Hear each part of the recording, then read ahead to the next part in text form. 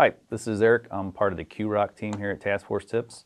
Today's Ask TFT question is, can you reseal a BIV, which is also known as a ball intake valve? The simple answer is yes, you can do this in the field. We've got many repair kits available depending on the model.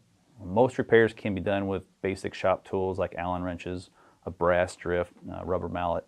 If you do decide to return something back for service, we do have a form available. It's on tft.com. Then you click on support, and the document you're looking for is called returning an item for service. Simply fill that out and include with the product, and we'll get a look at that and get you an estimate. We do not require any pre-authorization to send something back for service. The only requirement is you do fill out that return for service form. If you can't find it on the website, you can always send us an email at service@tft.com and we can forward that along to you. If you have questions on how to perform these repairs, you can also visit the website. You go to tft.com, you select library, and then the support tab on there, and you'll find many videos and PDFs to complete the repairs.